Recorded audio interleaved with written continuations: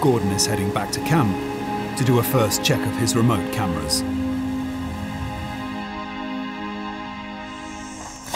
One or two casualties, most of them intact. That's how they're supposed to look. This is how they look once an elephant has got a hold of them. Do you know what? I could probably repair that. But just how good has Gordon been at second-guessing the tigers? Oh my gosh. Ah. Wow, look at that.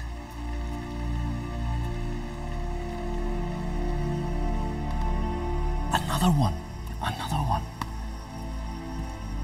Gordon struck gold. Images like this of tigers is precisely what we need. Just look at that. They are such amazing animals.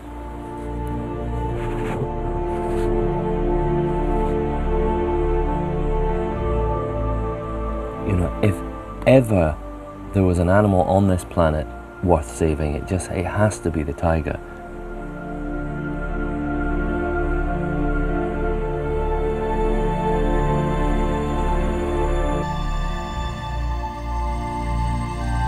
Gordon has 4 images, but they may all be the same animal. He'll have to leave his remote cameras recording until the end of the expedition, and then compare all the images to see how many different tigers are living here.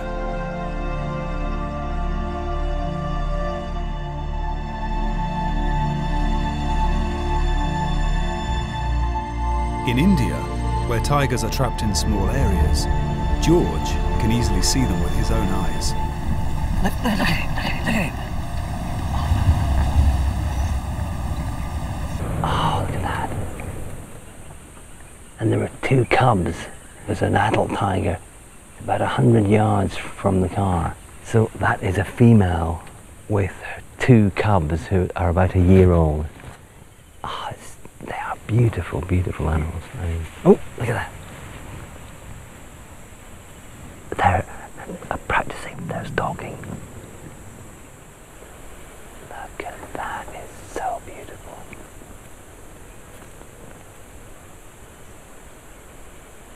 It seems slightly unreal, actually, I have to say. I mean, seeing a tiger this close in Bhutan would be just unthinkable. I mean, it would never ever happen.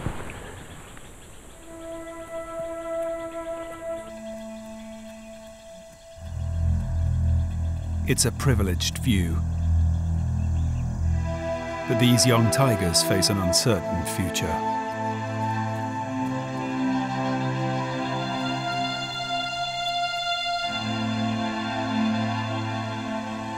When that male cub reaches a certain age, he'll have to move on, and it's not clear what he would do. He can't certainly occupy the same range as the other males in the park, so he'll have to go. It's unlikely he'll get far beyond the park boundaries. Even tigers within reserves are no longer safe from poachers, who supply the Chinese medicine market with tiger bones and body parts.